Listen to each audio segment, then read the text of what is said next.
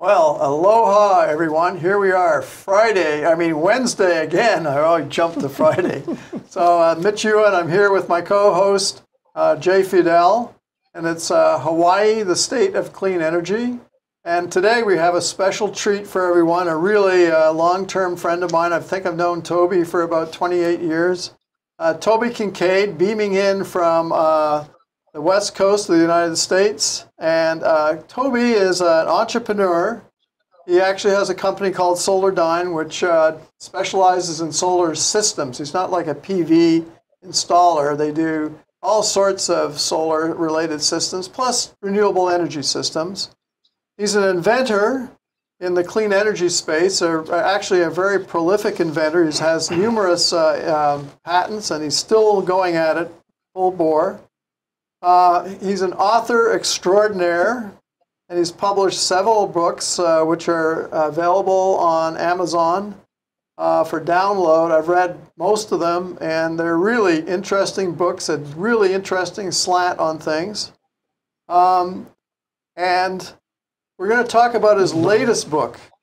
It's called Why the Green New Deal is Good for America. Focus on facts, not on fears. And we'll see his unique take on this. And tell us, Toby, why is the new Green Deal good for America? Well, aloha from Portland.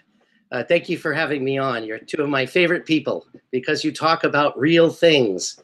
And this is a time in life when we need to get real. So thank you for having me. The Green New Deal came up, 3 or 4 months ago, and there was so much disinformation putting out in the world that I thought, I'm going to write a book about this and try and set the record straight. How energy is the cornerstone to everything that we've done, everything that we're going to do. And if we get energy right, everything can be very good. But if energy is wrong and you don't have access to energy, then we're all in big trouble. So the premise of this book was to look at how can we decarbonize the world? How can we actually evolve away from burning things, which is causing so much disruption and so much problems with toxicity? How can we get away from that paradigm and enter something that's truly sustainable and approaches the biggest question that we have, not only the preservation of our earth and other species, but how we can actually obsolete human poverty. There's no law of nature that says that people have to be impoverished.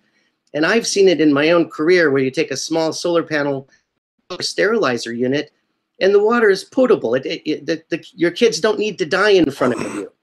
Right. I think this is the cornerstone of how important energy is and how we can use it to move forward for a 21st century, which is stable and affluent for everyone. There's more than enough energy. And so that's what this book is focusing on, is if you have energy independence, you have a greater chance at political independence. Excellent. Toby, though, what about the money? What about the economics? I mean, we can do all that stuff, but people are going to resist spending their last farthing on it. Yes, now that's a great point because that's part of the propaganda. You've probably heard, well, this will cost $1 trillion. I've heard that. But if you only say half of it, what about the other half of the question? Not just how much does it cost, but how much does it make? And so here's the real thing. If I use equipment lease financing, then the customers are happy because they get to charge up for less cost, so it's a profit to them. The vendors and the installers, the contractors, they're happy because they get paid. It's the underwriter that comes up with the capital, and the underwriter is happy because if they put up capital in an equipment lease financing package, then we pay a monthly payment, which not only pays back the principal, but over 5 years, 50% in profit on top of the principal. So that turns out to be a 10% levelized rate of return. So the question is, who does this cost? It doesn't really cost anyone. It makes money. It's profitable for the user, profitable for the vendors and the jobs that we can create, and it's profitable for the underwriter. This is where capital can be applied and actually earn a return. So I think the question isn't how much does it cost? The real question is how much does it make? That's a great point, Toby. And here, this legislative session, the legislature passed, and the governor just signed today, new legislation that allows the county governments to actually get into what's a new thing. I don't think it's done anywhere else in the U.S. or the world. I think this is world-beating technology, or a concept that Hawaii came out with to finance energy infrastructure. So an example is on the Big Island, they're looking at bringing in private companies to have a public-private partnership with the county. The private company provides the vehicles, all the infrastructure, all the maintenance, the whole 9 yards, and charges the county on a cents per mile, passenger mile basis. So it's just like you said, you know, the investors are happy because, like you said, they're making money on their investment. The county's really happy because they don't have to go and raise like $30 or $40 million to buy a whole fleet of new buses and all the infrastructure. And of course, the most important thing is the local residents of the Big Island are happy because they're going to get a great bus service. And particularly with low-income people who rely on transportation to get from where they live to where they work on the Big Island is big, and they got to travel long distances. So you have people traveling from Hilo all the way over to Kekona to the big hotels on the quote Gold Coast, and you know it's a major draw on their income, and they don't make that much. So if we have a really great bus service, so that your first option is, oh, I'm going to take the bus, and then it's all paid for by private industry, that's a great thing, and it totally mirrors what the main theme is in your book, you know, that we're talking about today. So, well, you spoke before about reality, and you know, I just want to add one other point about reality, because reality comes crashing through when you talk about spending all that money. I totally agree, Mitch. And what happened in the Big Island is a fabulous event because it demonstrates what Toby is saying, that you can find financing arrangements to soften the blow of what it costs. And that's the secret. You know, I always ask people, how are you going to pay for this? A great idea, but how are you going to pay for it? And you've actually found a way on the Big Island deal with the buses. That's really fabulous. And I think Toby's talking about the same thing. So the key, at least one of the keys to moving ahead with clean energy is financing arrangements. Right. It's like those solar companies that, you know, that bring in banks and lease companies and all that and make it happen. But the other part, okay, is political will. And I just want to take one moment, then I'll get off the subject. No, that's okay. Go. Political will. There is a case that was on 60 Minutes, you know, 60 Minutes on Sunday, called Juliana versus the United States.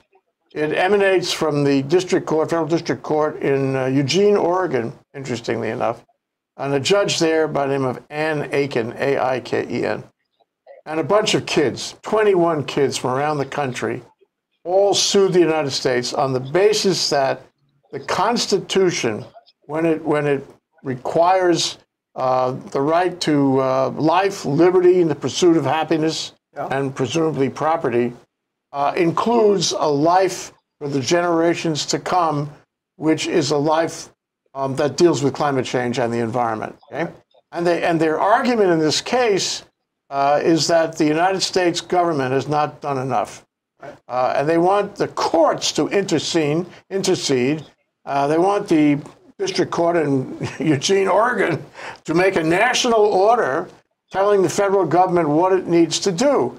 And that's the other part of the solution. What I mean is political will. Right. There's somewhere in the government something is happening, something is going on.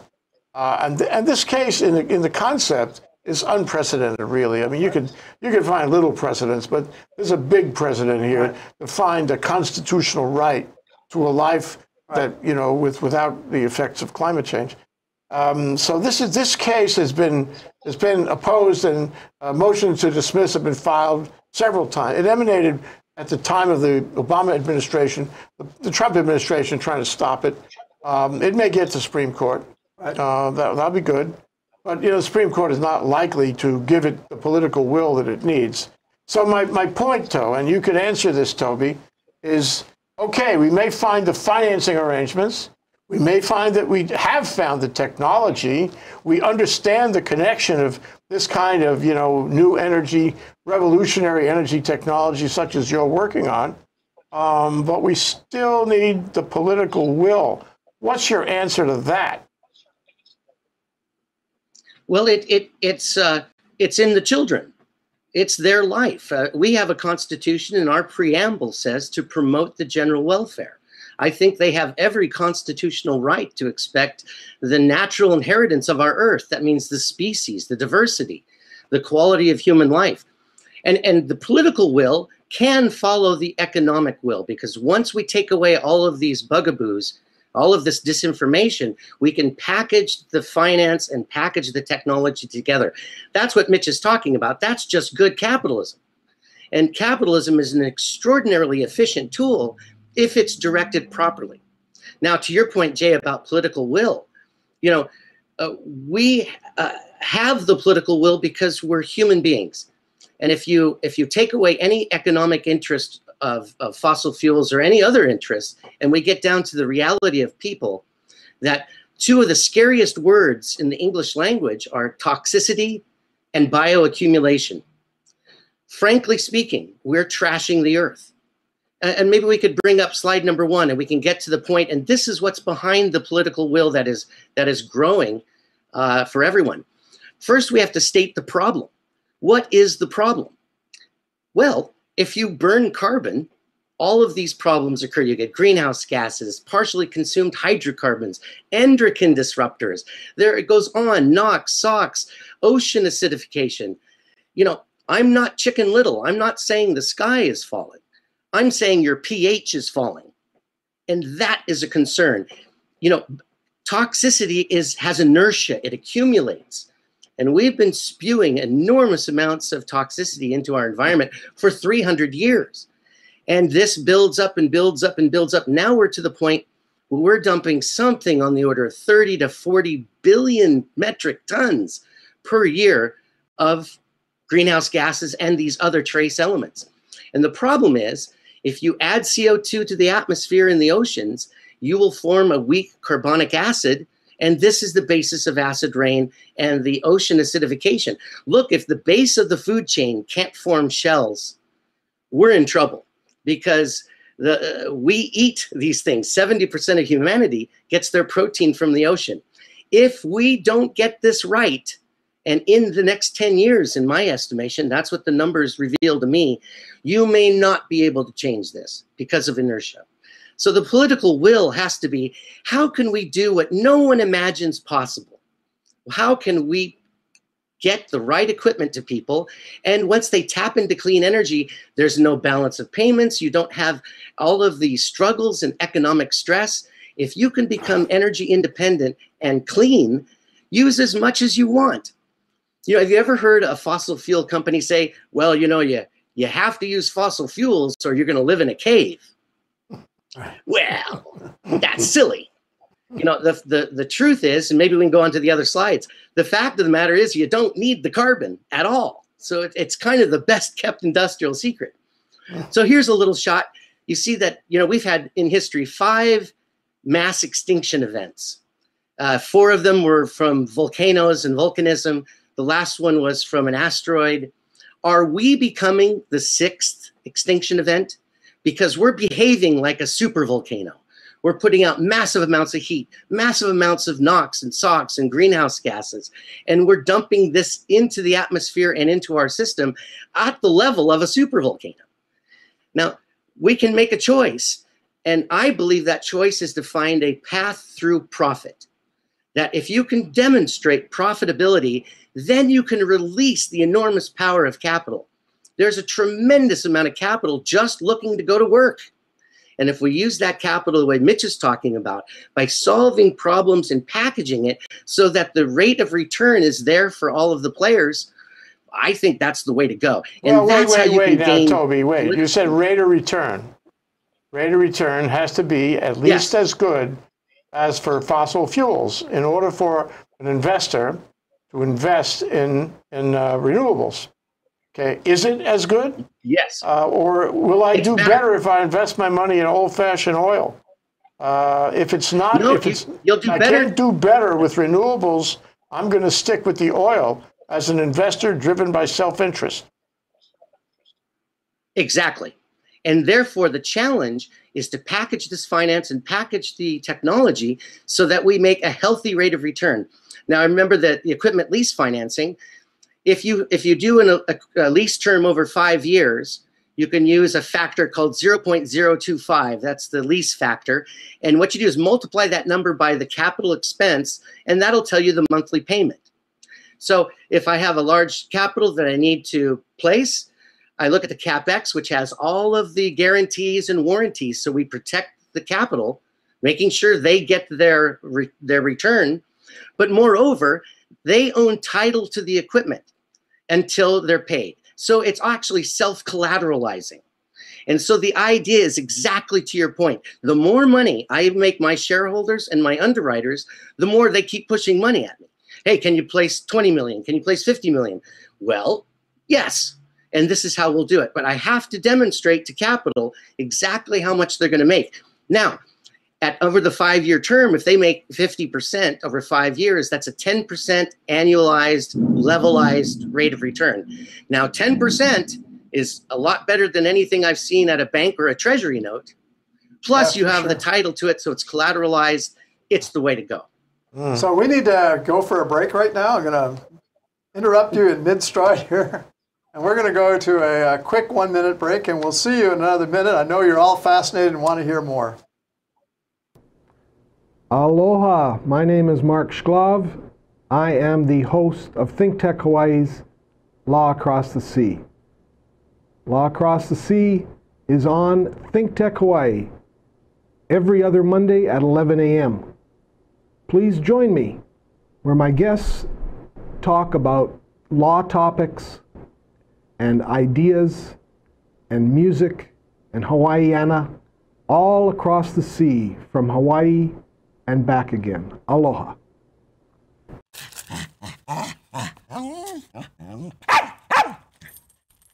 Aloha, I'm Jane Sugimura, host here at ThinkTech Hawaii, a digital media company serving the people of Hawaii. We provide a video platform for citizen journalists to raise public awareness in Hawaii. We are a Hawaii nonprofit that depends on the generosity of its supporters to keep on going. We'd be grateful if you go to thinktechhawaii.com and make a donation to support us now. Thank you so much.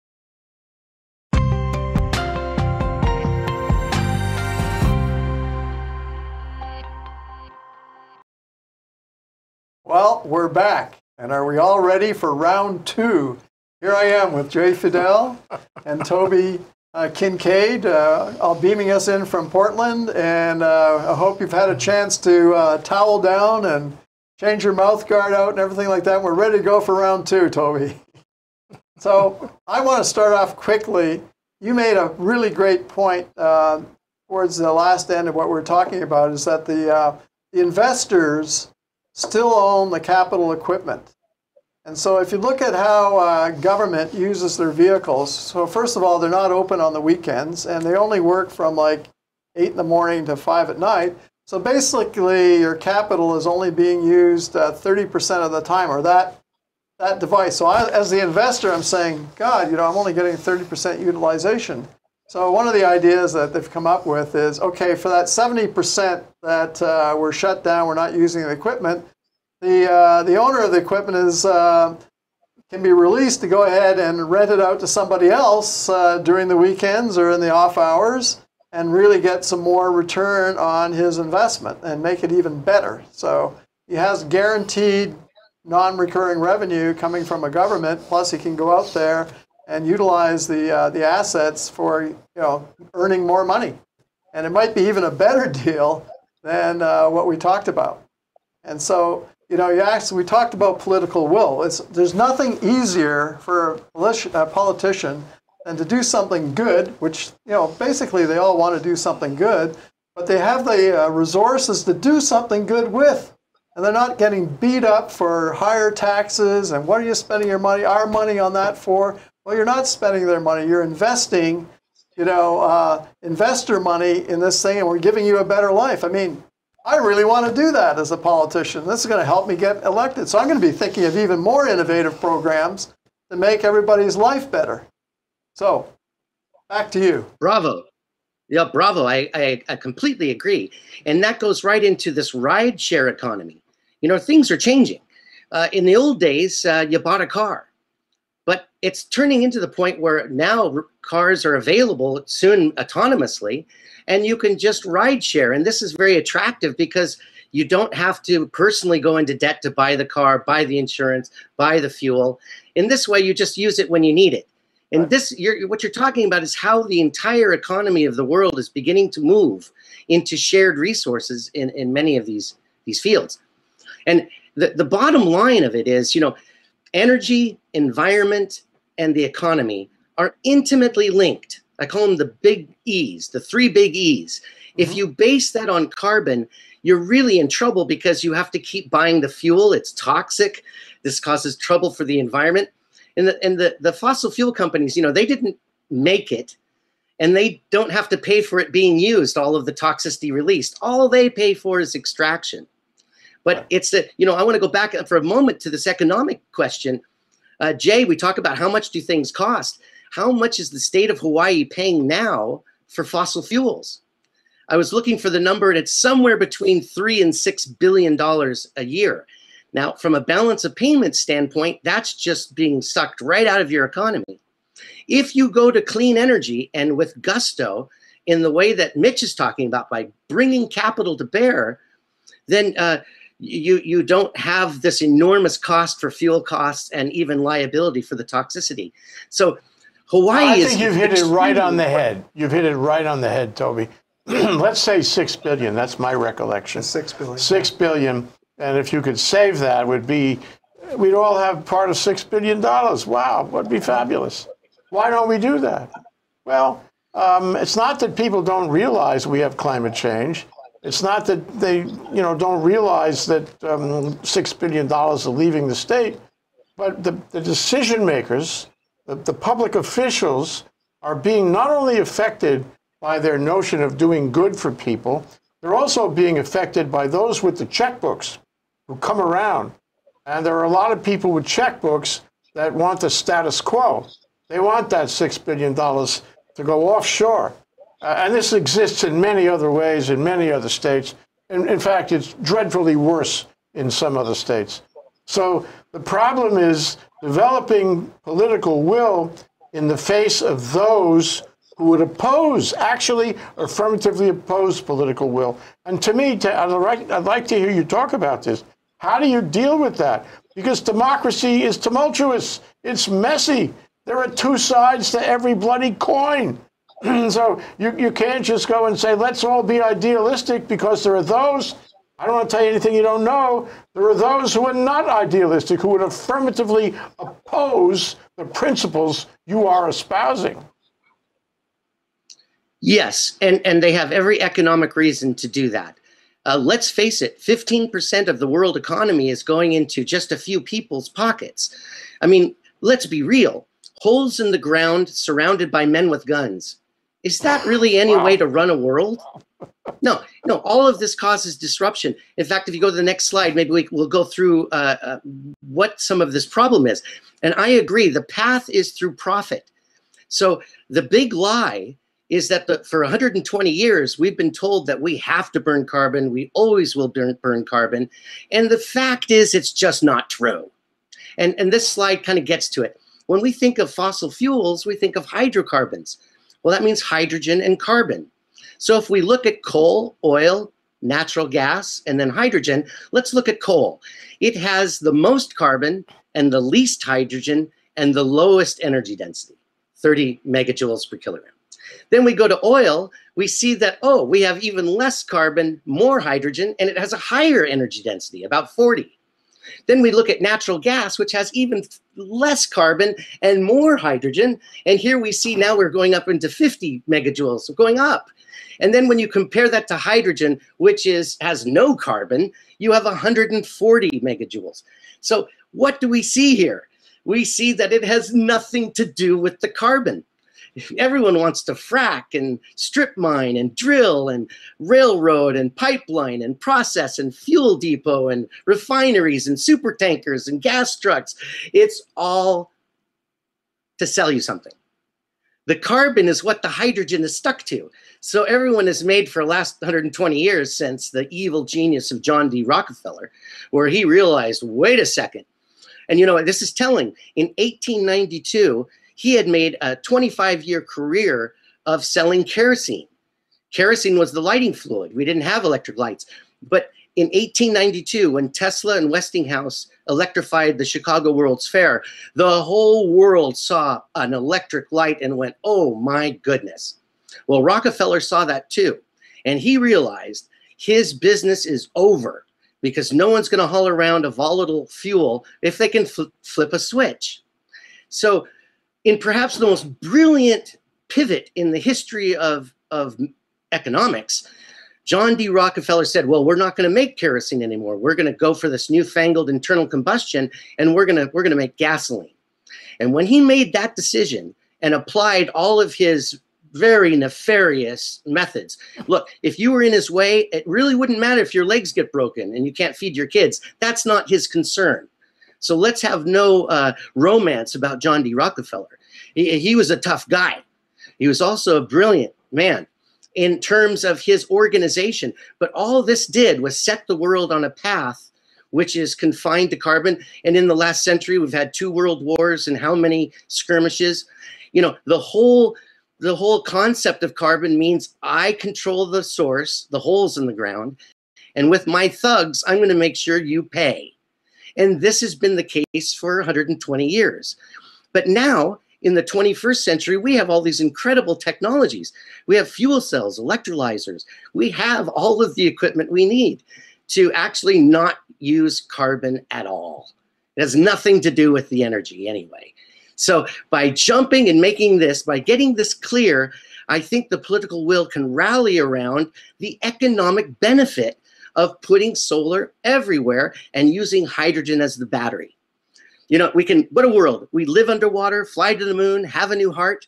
But you know what's missing in the entire world? We don't have a standardized industrial battery.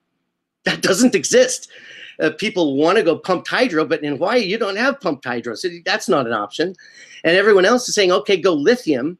But again, this is why Mitch and General Stan Osserman are national treasures, because they're pointing out the physics that if you if you use hydrogen as the battery, then we have everything we need. You have solar panels, wind turbines, a battery, so that whenever you need potent energy, you can get it. And that's the key.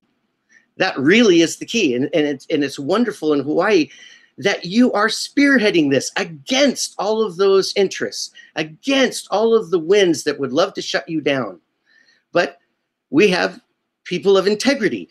Mitch, Stan, Jay, you too. And these people are standing up and saying, now, wait a second. Do you really want your children's children to survive? Because from a toxicology standpoint, we are going down. I mean, I almost hear low terrain, pull up. Low terrain, pull up. You know, we're in a situation where we're going to crash. And till the very last day, the fossil fuel guys will say, well, you still got to burn some coal. And I don't know what it takes. Maybe their door has to get blown over by a hurricane before they kind of go, maybe we have a problem. Yeah, no, Houston, we have a problem. So, we have a problem. Toby, thank you for giving us hope. And we have a solution, and we just have to implement it. And let's pull up the last slide in the slide deck. Oh, please. And if you want to know more about Toby's ideas, please dial into Amazon.com and download his book. I tell you, it is awesome, a great book. And he has his own unique way of drawing pictures, which are so simple but so effective, as you saw in some of the slides we have here. So Toby, thank you very much. A handshake across the water. Thank you, Toby. We're going to bring you back. We have to bring you back. We've got to bring you back. And when you come back, you can tell us how you really feel. Yeah, exactly. Would love to join. Get emotional about it instead of being so low key, okay? So this brings us to the end of of Hawaii, the state of clean energy. I hope you all enjoyed the show, and we'll be back next week with a canned presentation. We're going to show you a video of us presenting some of these concepts to the county council on the Big Island, and well, I'm in Houston, so I'll be beaming in from Houston, and we'll show you some more of this. Solutions. That's what we deal in, solutions. So aloha. Aloha. Aloha.